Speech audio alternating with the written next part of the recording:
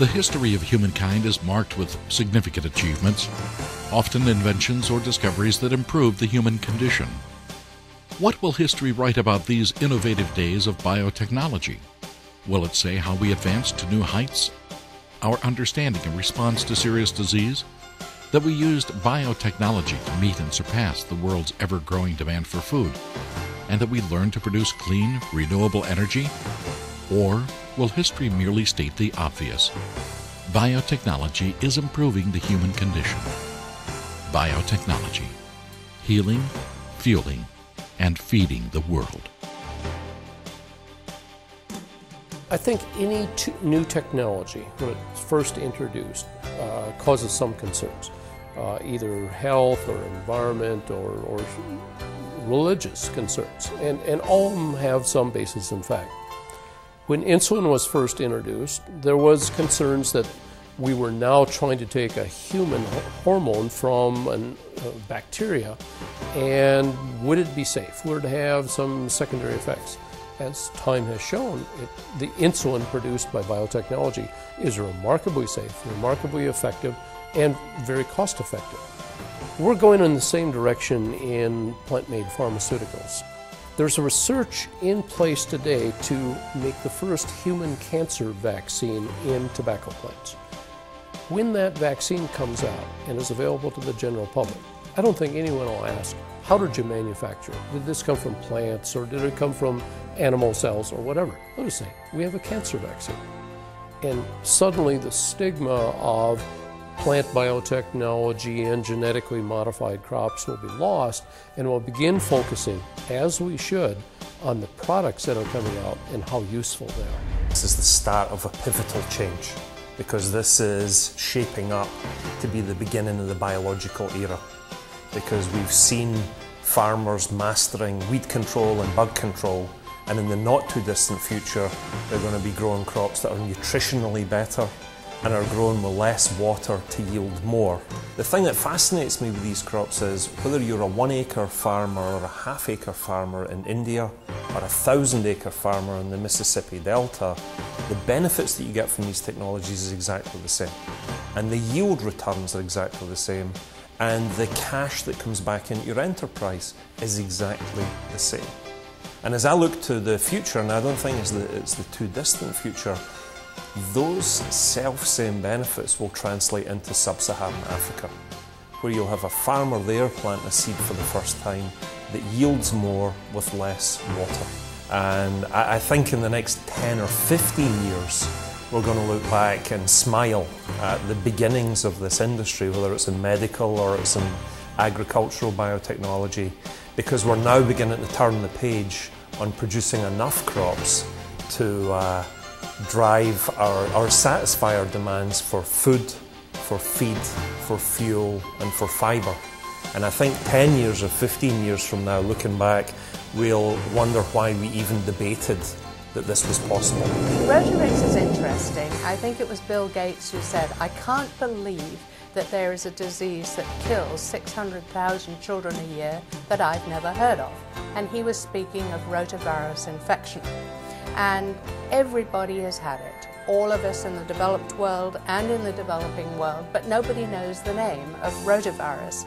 It's diarrhea and severe vomiting in babies. And in the US, it causes quite a lot of hospitalization and economic burden.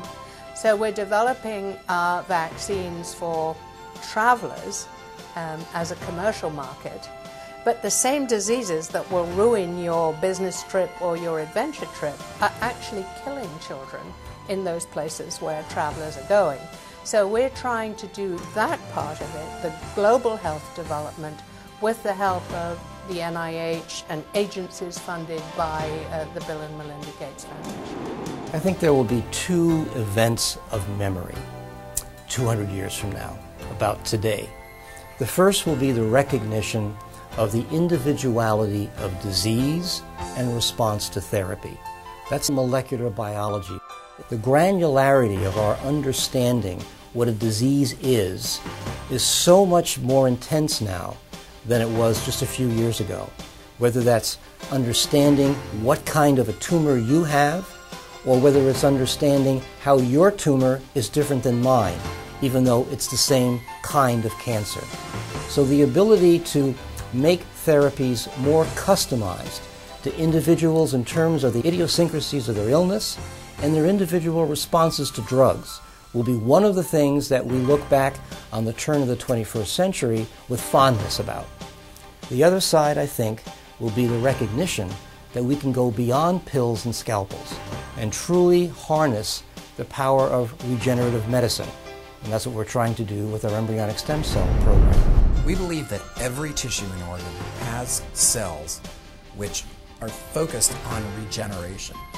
What Tenjian has done is we've unlocked the ability to isolate those cells, grow those cells, and put them onto the right type of scaffolding material that once implanted back into the body, catalyzes the body's natural ability to regenerate. What we're doing is we're taking the cells that we've grown. We grow out a tremendous number of cells. Those cells are then coated onto a biodegradable scaffold that's in the shape of the organ that we are trying to treat. That cell-seeded scaffold, if you will, is then sent back to the patient's surgeon, where it's implanted back into the patient. It functions as an organ, but the most important thing is it actually catalyzes the body's natural ability to regenerate an organ. The body says, oh, I know what this is. This is a very early stage bladder. I grew one of these for this patient before. I still know how to do that, so I'm going to fill it in. I'm going to grow in all of the tissue layers that are required in a normal bladder. I'm going to vascularize this organ. I'm going to bring blood to it, and it's going to function and develop like a normal organ. Over time, this scaffold material slowly dissolves, and it's replaced with normal bladder tissue that the body has laid down. The body has regenerated. Biotechnology is about life, and life is about carbon. And 80 or 90% of the world's energy is also about carbon. And so you might expect that there would be great synergies between biology and energy. We are pursuing the application of advanced biotechnology and biology to do transportation fuels. Not just ethanol, but substances such as butanol. It has a higher energy density, 90% of gasoline as opposed to 70%. It also isn't as corrosive, it's not hydroscopic, and of course you can run it in your engine without any significant modification at all. Biobutanol will be far superior to ethanol in terms of powering transport, all derived from energy crops.